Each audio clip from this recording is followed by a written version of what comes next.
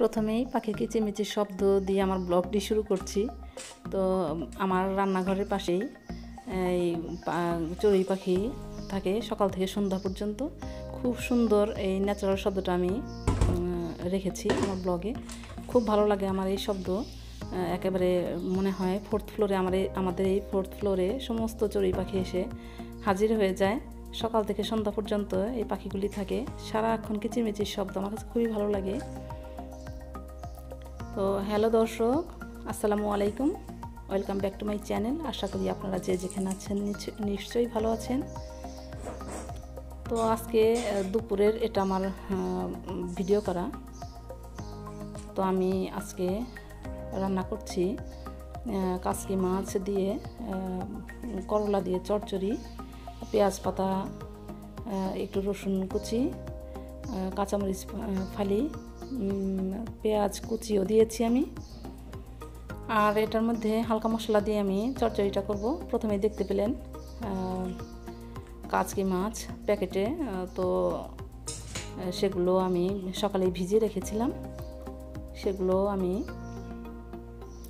ভালোভাবে ধুয়ে ক্লিন করে নিয়েছি। খুব একটা ময়লা থাকে না প্যাকেট করা কাচকি মাছগুলোতে।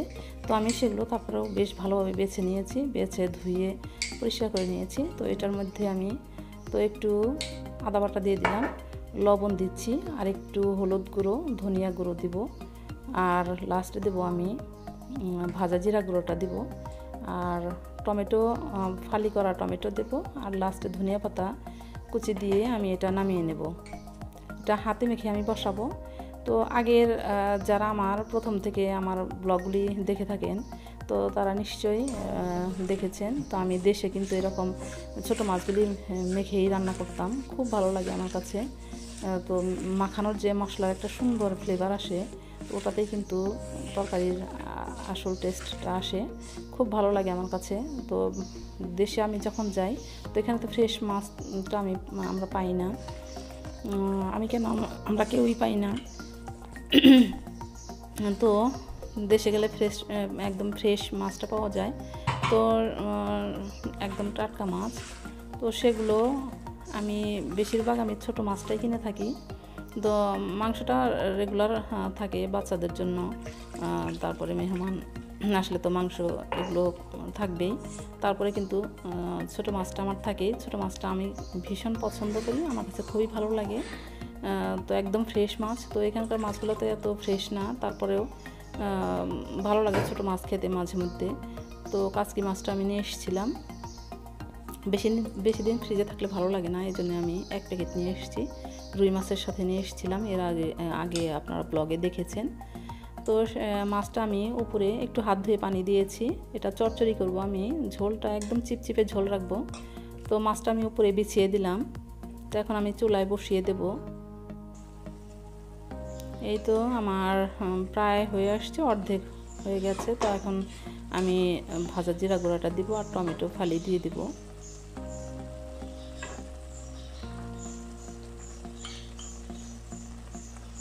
এই তো ভাজা জিরা গুঁড়াটা আমি দিয়ে দিচ্ছি। ছোটো মাছে কিন্তু হালকা মশলা হলেই ভালো লাগে খেতে। তো করলা দিয়ে মাছ দিয়ে কিন্তু খুবই ভালো লাগে, বড় মাছ দিয়ে রান্না করলেও কিন্তু এটা খেতে ভালো লাগে। তো আপনারা নিশ্চয়ই ট্রাই করবেন, তো ভালো লাগবে, রুচির একটু চেঞ্জ হয়। তো জিনিসটা একটু খেলে কিন্তু রুচির চেঞ্জ হয়, ভালো লাগে। সবসময় একঘেয়েমি খাবার ভালো লাগে না। তো করলাটা এভাবে ছোটো মাছ যে কোনো, এর আগে দেশে থাকা অবস্থায় আমি নদীর ছোটো মাছ দিয়েও এটা আমি চচ্চড়ি করেছি করলা দিয়ে। তো দেখুন লুকটা এত সুন্দর আসছে। তো আমি লাস্টে ধনিয়া পাতা কুচি দিয়ে দিলাম, দিয়ে একটু 1 মিনিটের মতো আমি ঢেকে রাখবো। ঢেকে এটা আমি নামিয়ে নেব। তারপর আমি আজকে একদম সিম্পল রান্না করছি আমি। এই তো লুকটা এরকম আসছে। তো আমি রান্না করব তারপরে পালং শাক দিয়ে, চিংড়ি মাছ দিয়ে পালং শাক। তো সেটাও একদম সিম্পল মশলা দিয়ে আমি রান্না করব, তেমন কোনো মশলা আমি দিব না। শাকের মধ্যে কিন্তু বেশি মশলা ভালো লাগে না খেতে। তো চিংড়ি মাছ ভালোভাবে ধুয়ে বেছে নিয়েছি আমি। তো এটার মধ্যে একবার আমি দিয়ে দিচ্ছি একটু হলুদ গুঁড়ো, একটু ধনিয়া গুঁড়ো, আর এটার মধ্যে আমি আদা বাটা, জিরা গুঁড়ো কিছুই দেবো না। তো একটু রসুন কুচি দিয়েছি, পেঁয়াজ কুচি আর কাঁচামরিচ খালি। এটা দিয়ে আমি ভালোভাবে নাড়াচাড়া করে একটু পানি দেবো কষানোর জন্য। তারপর আমি শাকটা দিয়ে দেব। তারপর আমি শাকটা দিয়ে পানিটা শুকিয়ে নেব। একটু শুকনো শুকনো করে এটা রান্না করব, তো খেতে খুব ভালো লাগবে। তো লাস্টে আমি আপনাদের সাথে একটু শেয়ার করব, আমি মাথার একটা প্যাক তৈরি করেছি, সেটা আমি মাথায় লাগাবো। সেটা খুবই হেল্পফুল চুলের জন্য, চুলে খুশকি থাকে না এবং চুলের গোড়া শক্ত হয়। খুবই ভালো একটি প্যাক এটা। সেটা আমি দই নারকেল তেল আর কফি দিয়ে সেটা আমি তৈরি করছি। তো সেটা আপনাদের সাথে আমি লাস্টে শেয়ার করছি, তো দেখতে পাবেন। আমার হেল্প হয়েছে, সেটাই আমি আপনাদের সাথে শেয়ার করেছি। তো খুব ভালো কাজ দেয়। তো সেই প্যাকটা 1 ঘন্টা লাগিয়ে রাখতে হবে। 1 ঘন্টা লাগিয়ে রেখে তারপরে চুলটা ভালোভাবে ধুয়ে নিতে হবে।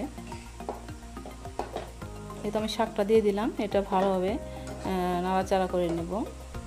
সব কিন্তু দেয়া হয়ে গেছে, একদম লবণ টবণ সব দিয়ে দিয়েছি। তো এটাও খেতে কিন্তু খুবই ভালো হয়েছিল। তো আমার ভিডিওটা আপনাদের কাছে কেমন লাগবে জানি না। তো আশা করছি নিশ্চয়ই ভালো লাগবে। ভালো লেগে থাকলে আমার চ্যানেলটি সাবস্ক্রাইব করুন, তো একটা লাইক দিয়ে দিন, তো শেয়ার করুন আপনার ফ্রেন্ডস এন্ড ফ্যামিলির সাথে।